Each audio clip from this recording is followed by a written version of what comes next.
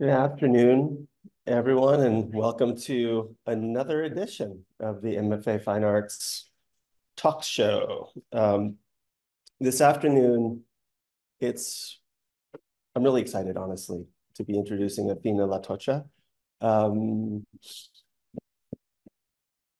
so some of you are aware that opportunities in the art world to show your work, grants, residencies, teaching positions, even modest ones like this, like giving a talk, oftentimes they don't come about in the most ideal of ways. It's because, there's a lot of buzz about somebody, you're in a conversation, somebody says, oh yeah, you should really check out so and so. It's like this sort of word of mouth economy. And, that's okay, but I have in my mind this platonic ideal of how it's supposed to happen, which is someone sees your work and then is taken by it and interested in it, and then starts, Googles you and starts following you, and then they invite you to do something because really they responded to what you do. And that's how Athena got here this afternoon, because one afternoon in 2021, sort of the late days of the pandemic, I walked into Smack Mellon, that big industrial gallery space in Dumbo in Brooklyn. And there was a terrific group show on called Land Akin. Land Akin. So playing on the word kin and ancestry and family. And on the wall was this enormous, monumental work on paper by an artist I'd never heard of.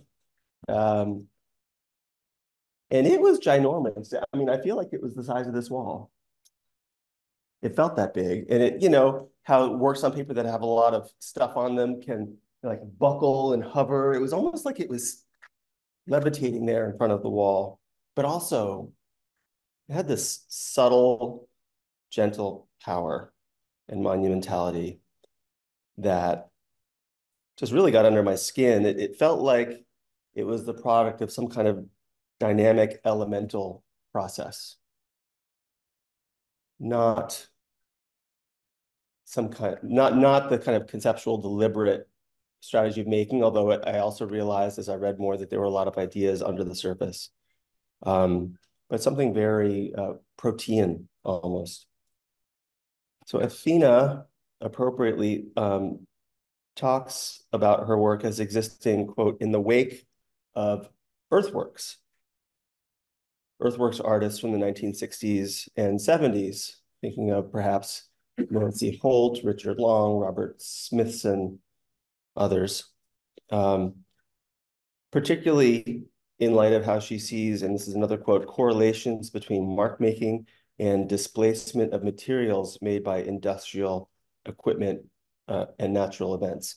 So she's thinking a lot about land, about history, about how we live with and relate to land, and how that's changed over the decades and centuries, both as a result of shifts in economy, but also cultural and political shifts having to do with colonization and decolonization. At least that's my interpretation. She's had solo shows at the Virginia Museum of Fine Art in Richmond, at JDJ Tribeca, at the IAIA Museum of Contemporary Native Arts in Santa Fe, New Mexico, the Ice House in Garrison, New York, Brick in Brooklyn, the Plains Art Museum in Fargo, North Dakota, and Q Art Foundation, just a few blocks north of us, a place that you should consider submitting to for their open call. She's had a lot of group shows, and I'm going to just name some that jumped off her resume and into my attention. The Institute of Contemporary Art at Maine College of Art and Design in Portland, Maine, National Gallery of Art in Washington, D.C., Sundaram Tagore Gallery here in New York, Weatherspoon Art Museum in Greensboro, North Carolina, Gallery Lalong, where I also saw her work in a really terrific group show, the Lakota Museum and Cultural Center in Chamberlain, South Dakota, And here you're going to see, you can hear the names of a bunch of venues that I think no artist who's ever presented here has shown at before. And I put them down here to give you a sense of the depth and breadth of the cultural world in what in states like South Dakota and Wyoming is sometimes called Indian country. And I don't know if it's okay for me as to say that, to use that term, but I've heard it used. South Dakota Art Museum in Brookings, South Dakota, the Heritage Center in Pine Ridge, South Dakota. Is that on the Pine Ridge Reservation? The Brinton Museum in Bighorn, Wyoming, Greater New York at MoMA PS1, the 2021 edition. The Idle Yorg Museum of American Indians and Western Art in Indianapolis, Indiana. Fridman Gallery when it was up in Beacon, New York during the pandemic. And it's now back in the East Village or on Bowery. Callicoon Fine Arts, may it rest in peace. The Plains Art Museum in Fargo, North Dakota. The New Orleans Museum of Art in New Orleans, Louisiana. Crystal Bridges Museum of American Art in Bentonville, Arkansas. Also, not a lot of people who end up speaking here have shown at Crystal Bridges, which is an important institution founded by an heir to the Walmart fortune, interestingly enough, and apparently doing really good work. The Heritage Center at Red Cloud Indian School in Pine Ridge, South Dakota. Phyllis Harriman Mason Gallery at the Art Students League of New York. AIR Gallery in Brooklyn, and Artist Space here in New York City. Her work has been supported by the Rockefeller Brothers Fund, the American Academy in Rome, New York Foundation for the Arts, the Harpo Foundation. Is that Oprah's foundation? Oh, okay. Not Oprah's foundation. Joan Mitchell Foundation, the Standing Rock Sioux Tribe, the Vermont Studio Center, the Sharp Walenta Studio Program, Wave Hill, and the Rockefeller, the Robert Rauschenberg Foundation, where she did a residency in Captiva in Florida. And her work has been reviewed and discussed a lot, notably in the New York Times, Art in America, the art newspaper Bomb, and Hyperallergic. Lastly, she received an MFA from Stony Brook University, a BFA from the School of the Art Institute of Chicago, and she also studied at the Art Students League of New York for several years before going to Chicago. Please join me in giving a warm welcome to Athena LaTocha.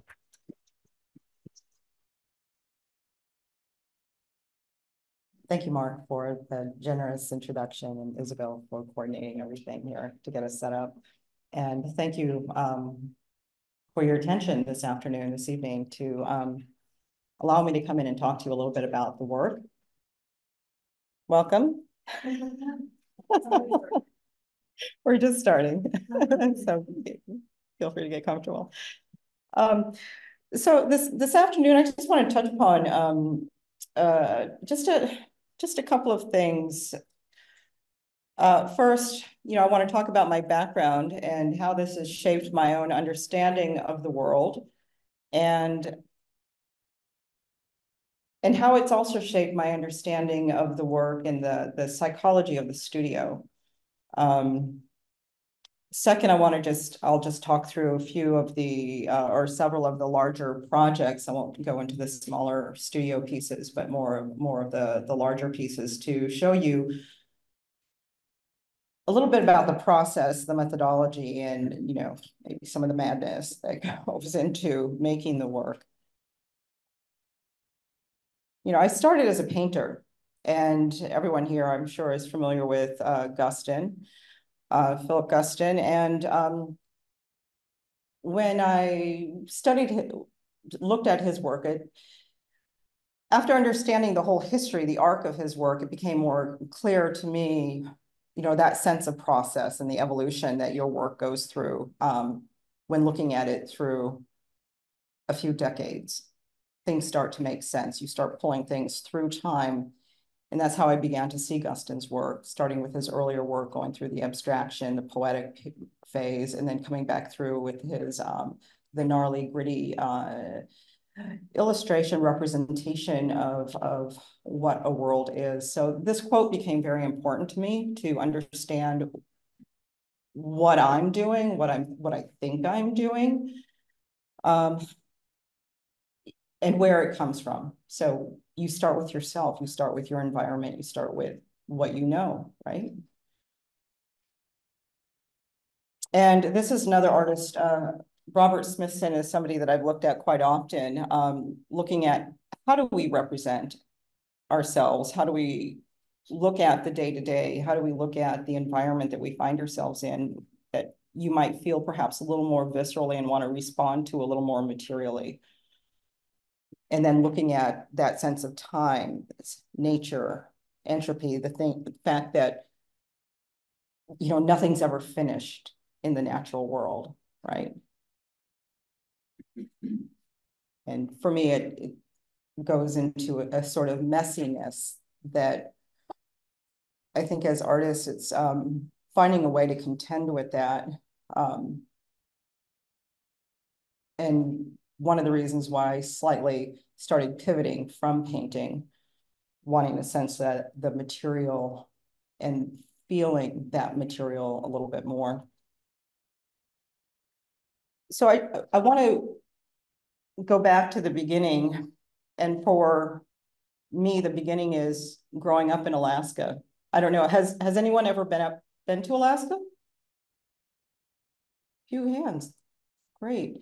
And did you go around the entirety of Alaska? Did you stay in Anchorage, Juneau? Where did you go? Juneau, the Louisiana National Reserve. Dang, okay. Not a lot of people get to Juneau on their first trip up. That's amazing. That's amazing. And someone else went to Alaska? Where did you go?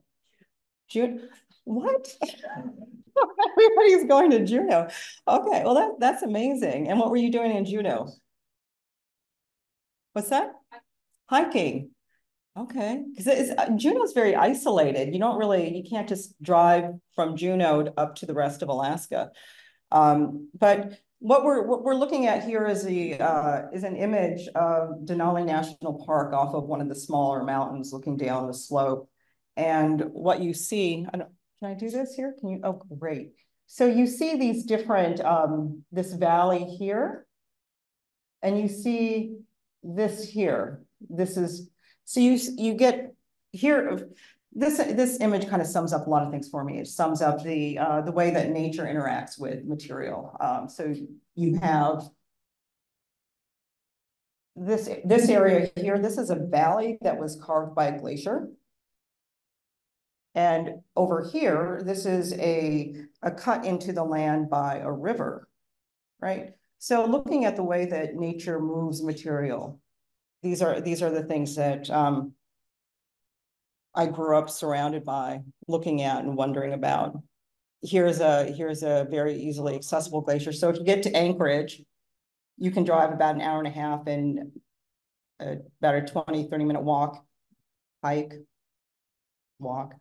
You can access this Bird Glacier. And it's on the side of a mountain. It's accessible year round. And what I really love about glaciers is that the water, they're constantly moving. And they're constantly shaping the earth underneath it.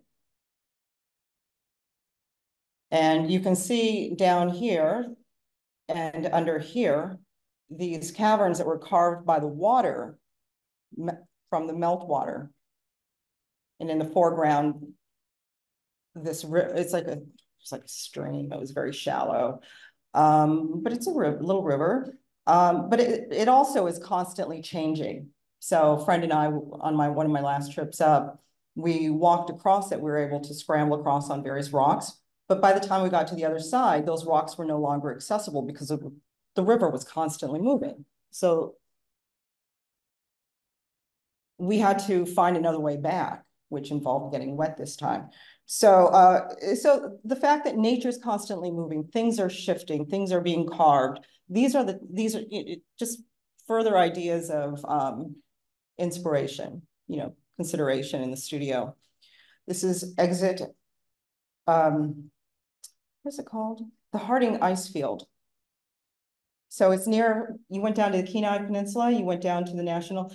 Okay, so on the other side of the Kenai Peninsula is Seward, you know, and in between Seward and Kenai, you could camp out back here next to the rivers, but you can take a day hike up. It's about a 3-hour hike, 4-hour hike up the mountain. And you can overlook this massive ice field. And if you are lucky to have a quiet day, you can sit on the edge here. Or where is it? Right on the ledge here. You can sit and you can hear the glacier moving. You can hear the ice cracking if you have a clear day and no wind. But I was there, it was windy out, so I didn't get to hear it. My mother did, though. She's gone up there a number of times. So what I'm interested in, you see all the sediment that's at the top, how that debris is settling in from the atmosphere, from the melting of the glacier over the seasons, and it settles into the grooves, into the cracks of the glacier. And this is, it's like hundreds of square miles, and you have several different glaciers converging. So imagining all of those ice sheets coming together, the mass, the weight of it, the compression, and thinking about how this has been there for how many tens of thousands of years.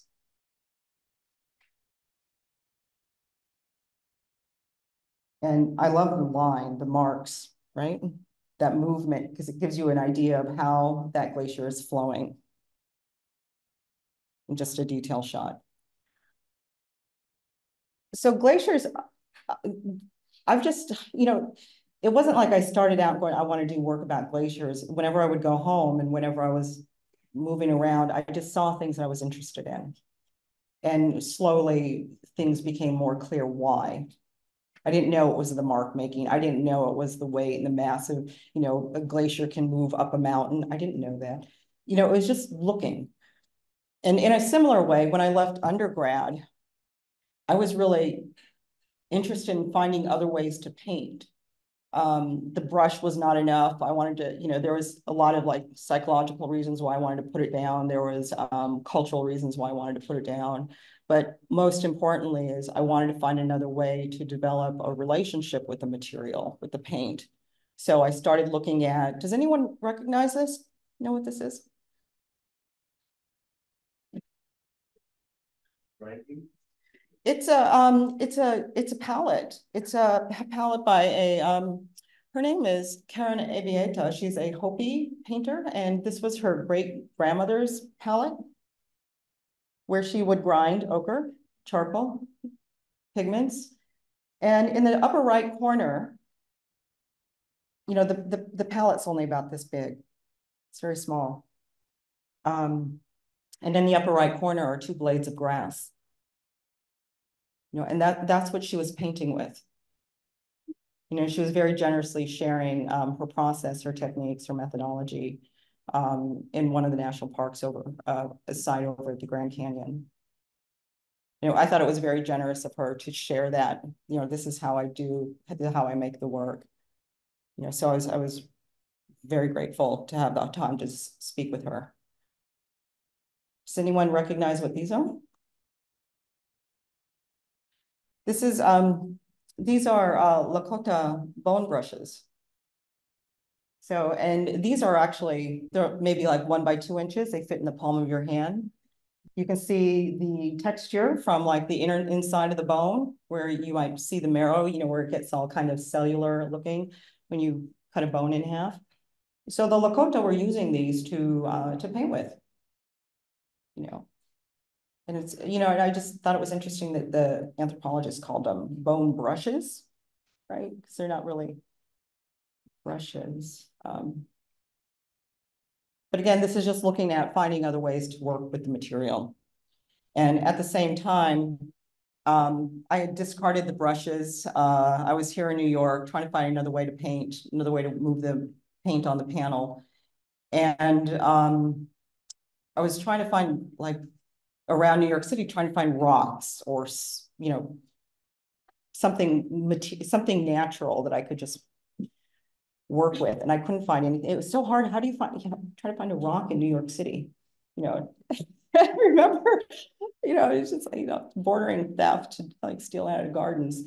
But what it compelled me to consider more was the impulses when you feel connected to something, when you find something that's fascinating, something that's you're curious about, and bringing that close, bringing it into the studio. So what I started doing is following, and being true to that. So I was captivated with tire shred. Growing up in Alaska, we're on the road a lot, driving a lot. And so I would see tire shred, and it always just looked so fascinating, because there was something mysterious and evocative about it.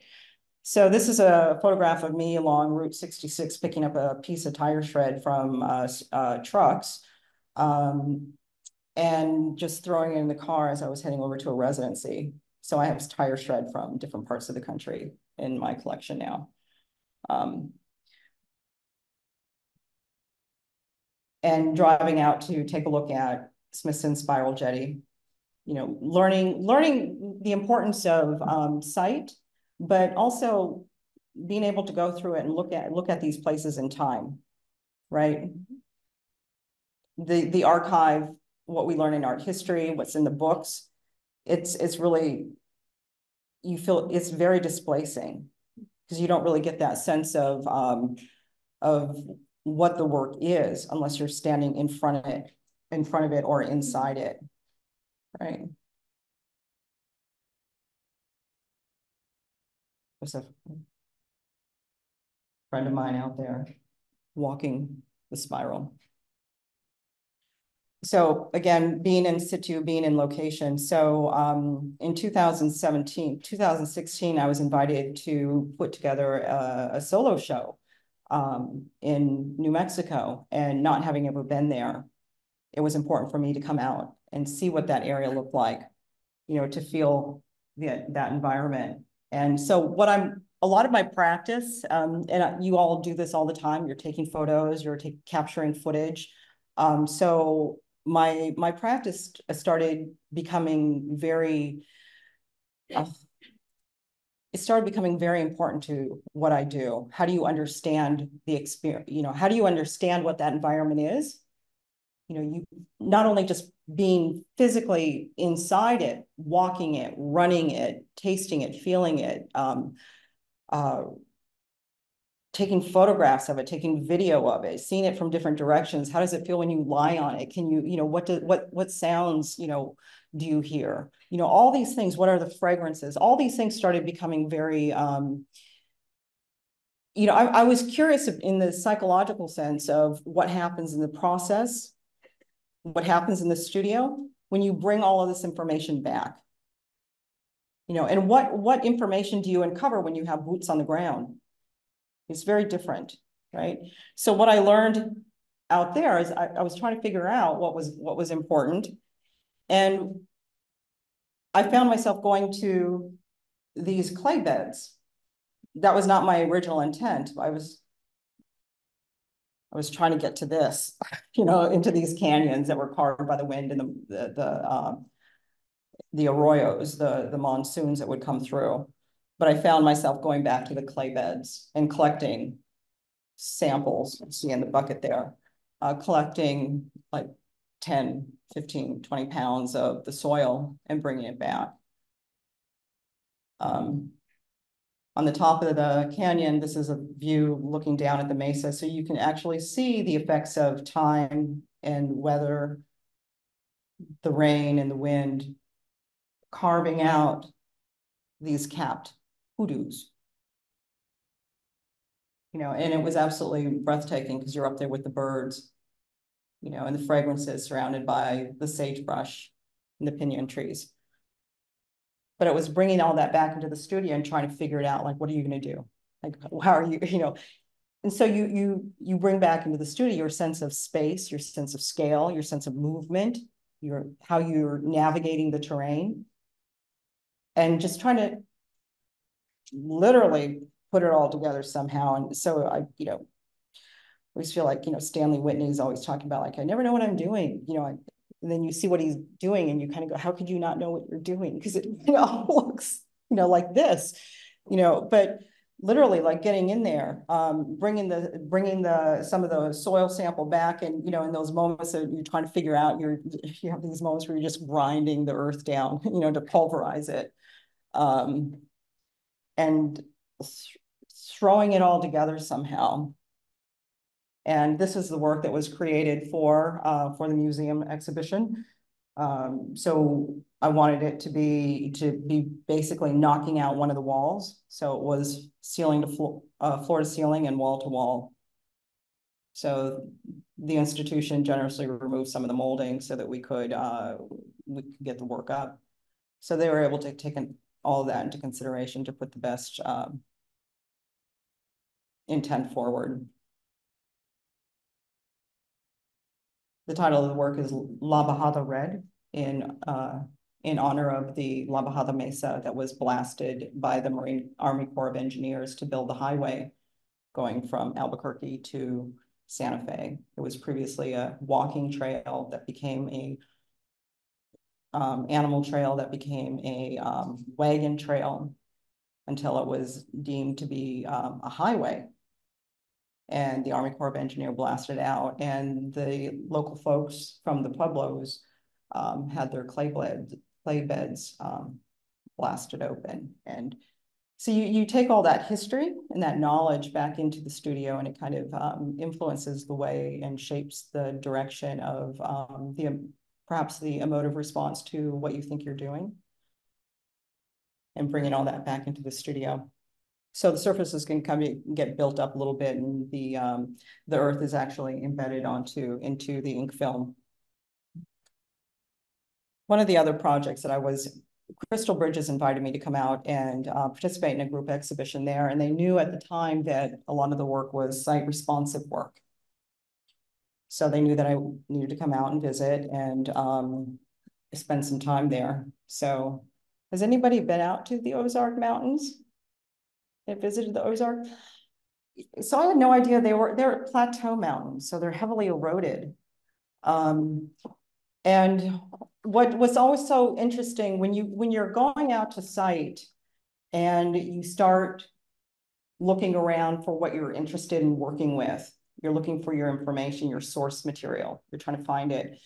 It's the various bits of history that come up to meet you. So the site that I found was actually, it's a national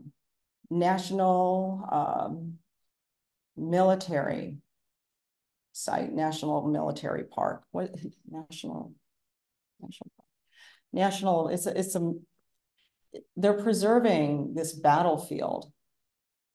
So the green fields that you see here, those were the battlefields of one of the westernmost battles of the Civil War. And, so of course that's rife with a lot of controversy, looking at the history. But then it was also looking at the geology and what was going on with the geological layers. And so I get to learn a little bit about Lysogon bands, which are the calcium and sandstone or calcium and deposit stratification that creates these kind of cellular kind of structures. But again, when I was walking the site, I mean, where do you go and see a national park where they're, doing such extensive burning? I mean, this is one of the few parks that actually it's written into their their protocols there. They do prescribe burning here at this site so that they can maintain the look and feel of the battlefield when it was fought in the 1860s. These are all agricultural areas, so they were heavily grazed. So when the war was waged and the folks were out there fighting, they had no coverage. They were fully exposed.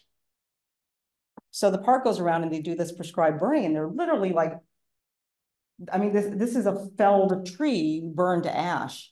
So walking the grounds, I mean, it was pungent. I mean, it felt like that fire just happened. So it kind of embeds all of that information into the subconscious, into your memory, your experience of place, in a way that I could have never predicted, right? And this is actually, I don't know, I don't know if anyone can read this. Yes. So, so I'm out there working for a week, taking lead imprints, working on the site. I'm just taking a break, and I walk behind this cliff face that had cleaved away from the bluff, the limestone, the bluff there. And I see these numbers, you know, it's 1890, right? Or it was 1890. But there's somebody's name was carved on the top, and there was a date, September 18th. And one of the rangers came back out and told me, they said they'd never seen this before. It was new to them. And quite often, fallen soldiers, families of fallen soldiers might come back and memorialize the site by carving the name in it, or the veteran, the person who fought in that war, might come back and memorialize their being in that battle. And what really started, what I started learning is, like, this was the site that I wanted to work at, right? This cliff face, this rock face. But what I started learning was, like, the land upon which I was standing was where the Confederate soldiers were taking shelter from cannon fire down below. And so this section of this section that was carved on, it was in between this tiny little narrow passageway where a part of the bluff had cleaved off and created this amazing shelter, like a shield. So, you know, in a way, you're just like, you know, you're thinking about, like, the horrors of war, the destruction, the human cost, you know, family against family fighting on both sides. You know, and this is all information that I never thought to go out to seek, you know, but things that I became more and more invested in because I wanted to become aware of where I was, what happened there, you know, what does this mean? Who put this here? You know, so all of that information and the lead sheets that I removed off the cliff face, that was shipped back to New York, and this was the studio at the time, and I was trying to create the work on paper and then do the lead imprints and laminate the back with fiberglass and trying to figure that out. And in the whole process, I started thinking, oh my God, I feel like I'm in, you know, in a battle, you know, because I'm crawling around on my back. I'm, I mean, you do funny things to do your work sometimes, and you find yourself in compromising positions, physically, literally. But this is the work that resulted. It's 11 by 22 feet. It was commissioned by Crystal Bridges. So it becomes important for me to actually source where the earth comes from, where the soils come from. So here I'm honoring that and putting P Ridge in the medium. It's a detail of the crenellations from the lead imprint taken from the bluff. And this is just a sample, an image of the soil that was embedded in the ink films. So I'm just really curious, like, how all of that information that we're, you know, absorbing, how it influences us psychologically in the studio space, and how it might come out and reveal itself in the work. So the work that Mark saw was based off of time spent down in New Orleans. And when you think about New Orleans and areas along the Gulf there, you know, what do we think of? You know, when we think of New Orleans? Anybody?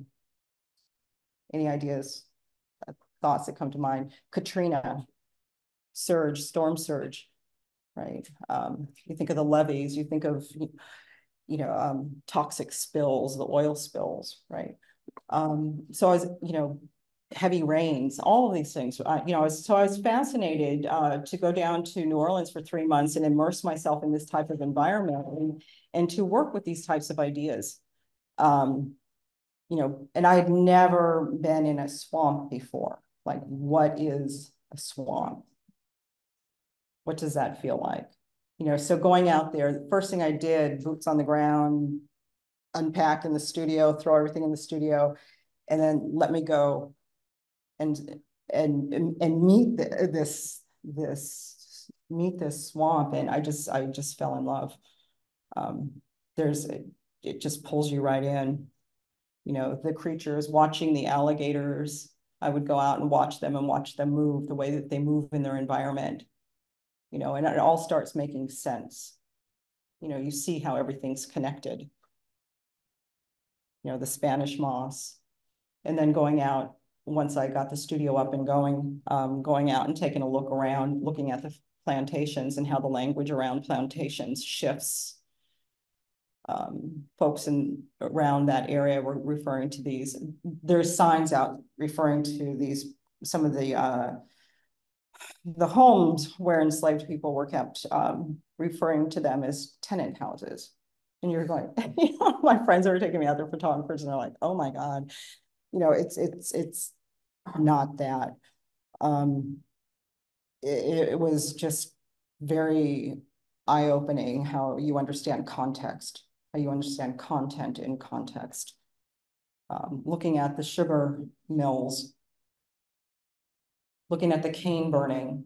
I was able to be down there during cane burning season and to smell the fragrance of the burnt sugar in the air and see the fires from miles away. Looking at big industry. Louisiana, some of the lowest regulation in the country. So you have all of our, you know, what are they called today? Forever chemicals. Yeah. You know, forever chemicals being produced, right? You know, and we're all these things built into our society. Like, how can we step away from these things? You know, they're inextricably linked to how we exist today, modern living. You know, so again, going around with cameras, capturing video footage, you know, getting a sense, smelling the fragrances, you know, smelling the chemical sites, you know, and then going back into the studio, trying to figure it all out. But what I really felt and found going down there, and, you know, how all of this affects you, how it infects you. And I found, like, after spending days going through these sites, I found myself going back to the swamps. And when I would go back to the swamps, you know, into an environment like this and standing in this and looking out and feeling this, I felt like I could breathe again. I felt like there was like an immense sigh of relief. And all of that is what went into this work here that was presented first at the New Orleans Museum of Art.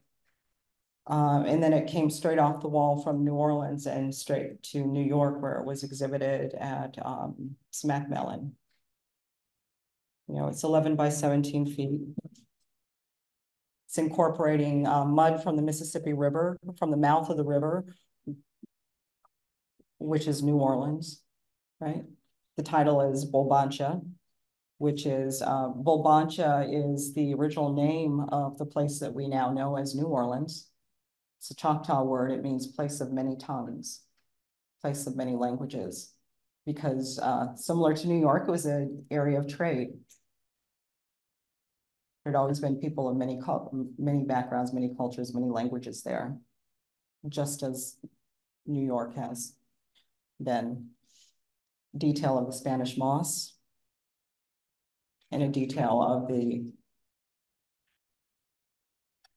of the Mississippi mud.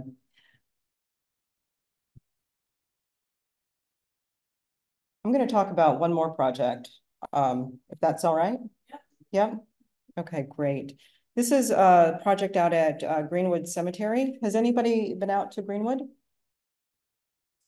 It's an amazing place. Oh my God. It's just, I mean, I love cemeteries, but I mean, this place it's just under 500 acres.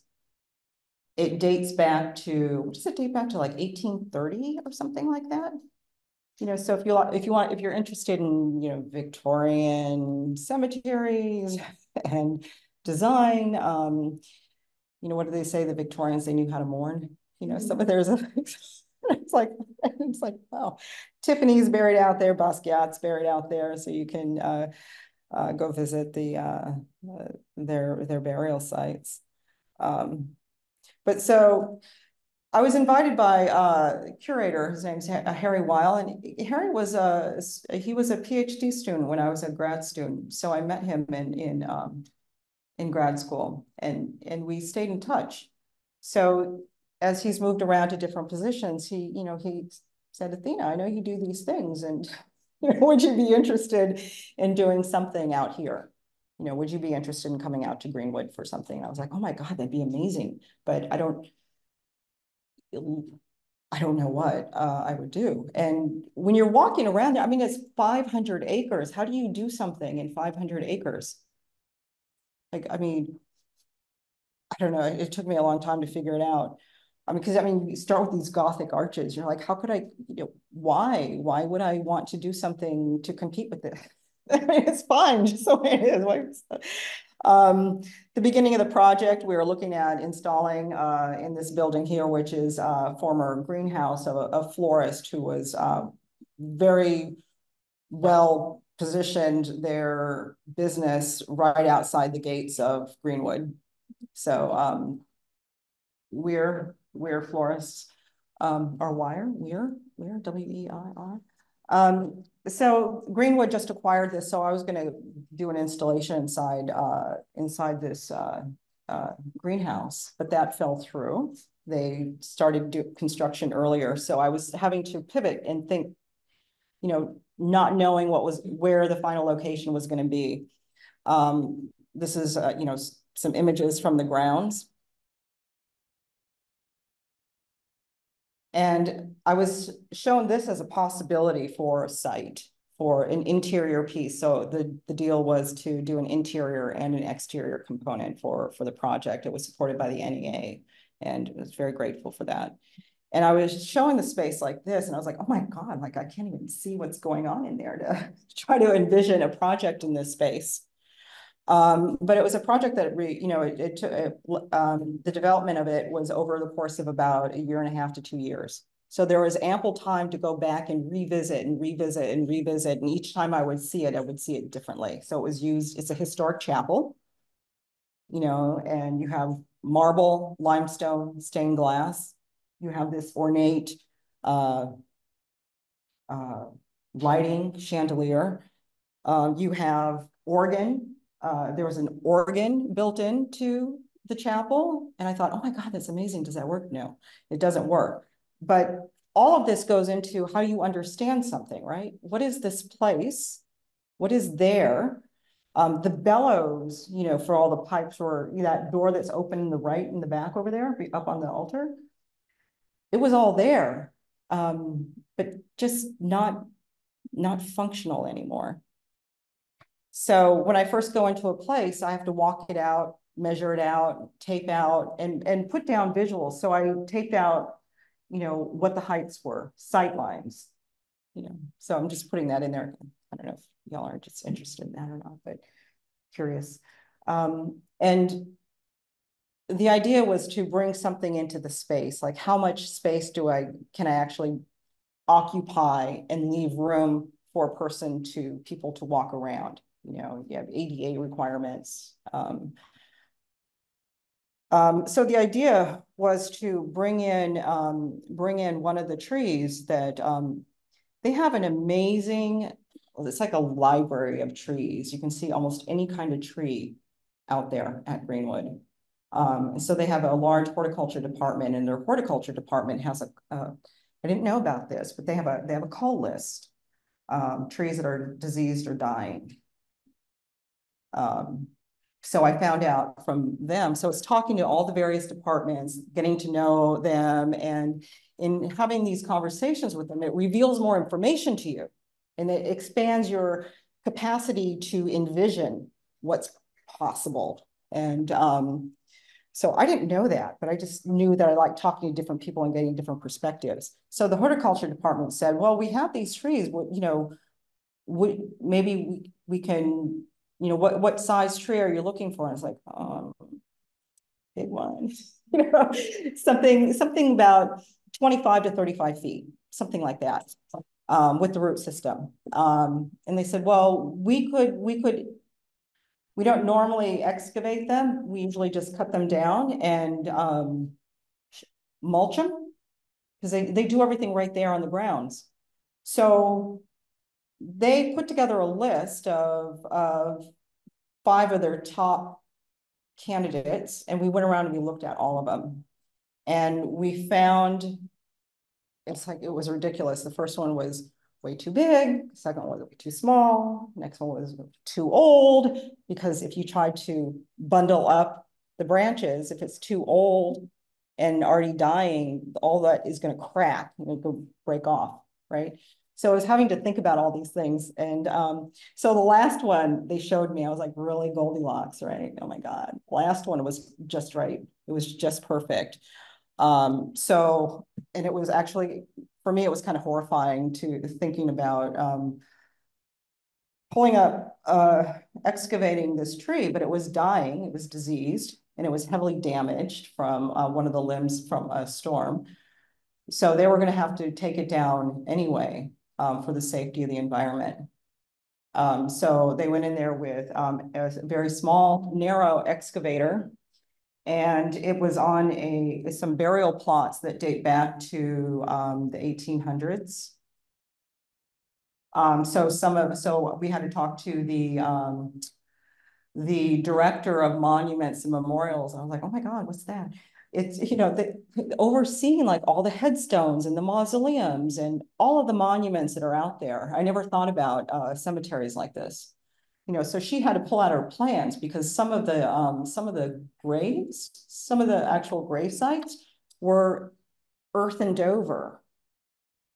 It's 500 acres. How do you manage and maintain every single grave site? So some of them get earthened over, and so some of the sites were buried. So she had to go, okay, there's something here, and I'm just giving you like background information. I'm probably not really that interested, but for me, I was curious about that, because I was just like, I never had to think about those things before. You never had to. Well, first of all, I never knew I was going to be working in a graveyard and doing a project where we're going to be excavating on the grounds, which were burial sites. So doing that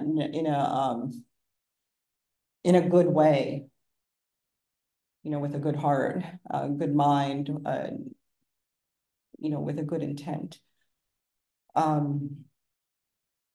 So it was very humbling, knowing that you were going in there to remove this tree, and then finding graves that were so earthened over, and being able to reset the stones, reset the headstones, and give visibility to some of those again. So this is the tree being excavated.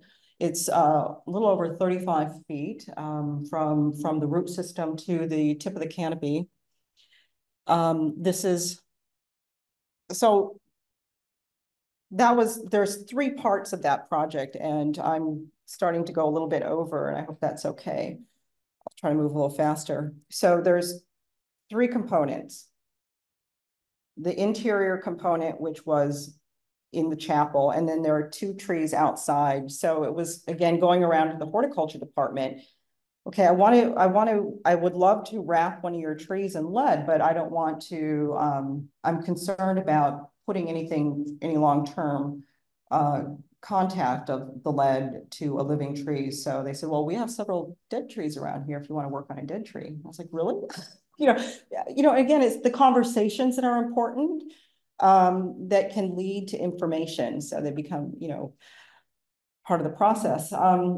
So the horticulture again took me around, the department took me around and showed me a couple different trees, peach trees that had, this tree actually died during Hurricane Sandy. So it's now 12 years, or 14 years. So it's been decaying for over a decade. This tree was 2 years old. It was diseased and dying. So they had to remove the limbs because they became a problem. They became a hazard for visitors to the cemetery. So they had to cut those branches off, but they would like to memorialize the beech trees because of just the grandeur and the beauty of beech trees, European beech trees. And these are also, there's a disease going around with the European beech trees. So they say maybe within 30 years, there might not be any beech trees over here on the East Coast. You know, and I was like, what? You know, so again, everything through conversations. So, oops, got this one outside. So this is, so we went into production mode. This is bringing that tree into the chapel. The chapel doors were only 7 feet wide. So we had to bundle it up tight to get it through the doors intact. The crew outside, they were going, well, we can break off the, and I'm going, oh my God. It just, because I don't know, it started, for me, it was like trying to break off the roots or to break off the branches. You know, I started feeling that more, you know, and I'm going, no, I don't want to break anything off. I really wanted to bring it intact because it felt like a, you know, I was feeling it like an act of violence or an assault. So I started feeling very, it started personally influencing my thinking and my feeling. This is the small piece. This is the small work wrapped in lead that it's still up right now. It'll be coming down within the next month. It's only 8 feet high, 17 feet in diameter, right? Another shot from another angle. The larger tree, this is it clad in lead. So once you change the material, like looking at it as just a tree, as a tree of its own, it feels like a tree. But when you clad it in something, how it transforms the object, and your mind can take it somewhere else. It opens up the reading possibilities, you know, and then the seasons, seeing it different times of the year, seeing it from different angles. You know, and that's one thing that, you know, I never have the opportunity to really understand and see the work, you know, because I'm starting with an idea and I'm either in it, I work on the floor, so the ink washes are made on the floor and I'm inside them. They're like 10 by 17 by 22 by 40 by 50 feet. I don't know what that looks like until it goes on the wall. And so quite often it's the curator or the preparators or the registrars that see it first. You know, so there's always that moment of horror in the reveal, right? You know, the trauma. So this is a different angle of the work. You know, later in the winter, it was installed during the late summer, so it had the foliage of the green. And then the winter came, and you have the work in the winter. What is the famous Rodin sculptor Flaubert? A lot of people say yes, and then other people said Rodin. You know, so you know you know we all come to things with our own knowledge, right? Our own knowledge base, so we can see that in it. You know, we always will. We just can't help but do that. And the piece in the this was the piece in the chapel. So, you know, and again, it's ironic or fascinating how everything comes together, because I was like, oh my God, like we're bringing the tree in and we had to prepare the tree to bring it into the chapel. So we had to wash the tree outdoors. We had to wash all the earth off of it. And I was like, oh my God, it's like washing the body. And then we had to prepare the body, you know, and then we had to, all the leaves were going to fall off. They're going to die and fall off, and they were going to be a huge mess to clean up on the other end. So we had to like strip all the leaves off of the tree. And then you're going, oh my God, it's a, I mean, so it was very unusual because everything started becoming and having these religious overtones, you know, and you're like, God damn, I was brought up a Catholic, you know, and so you started thinking about the Holy Trinity and there's 3 pieces, but you know, disregard all of that. You can just delete that. But how it started And then I started thinking, oh my God, I'm bringing the tree into the chapel and it's laying to rest in the chapel. This is a view that nobody would get to see. This is taken from 16 feet up, looking down. So you can see just a little bit of the chandelier on top there. But you can see the root system encapsulated, the canopy encapsulated, so it was nobody could see in. And this is just want to share just a short video.